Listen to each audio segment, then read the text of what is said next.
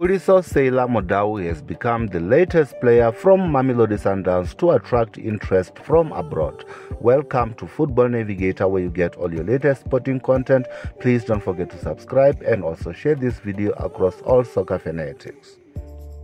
Mudau has improved greatly in recent seasons and has been one of the influential players in the Brazilians' impressive 2023-2024 campaign in the DStv Premiership and in African Football League respectively.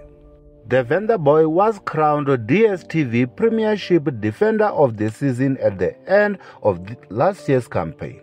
The 28-year-old has also impressed in Bafana Bafana colours, having emerged as arguably the best player on the pitch in the most recent match against Ivory Coast last month, with Hugo Bros likely to include him in the squad for next year's African Cup of Nations, judging by his current form.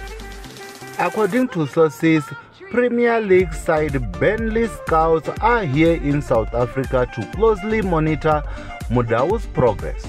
Burnley's delegation was also seen in Pretoria at Mamelodi Sundowns training camp, and this coming Sunday, the tough defender will be expected to play an important role as Mamelodi Sundowns will be playing in the AFL final second leg, with Mukwena and team aiming to bring the inaugural trophy and the 73 million rands prize money to Mamelodi Sundowns.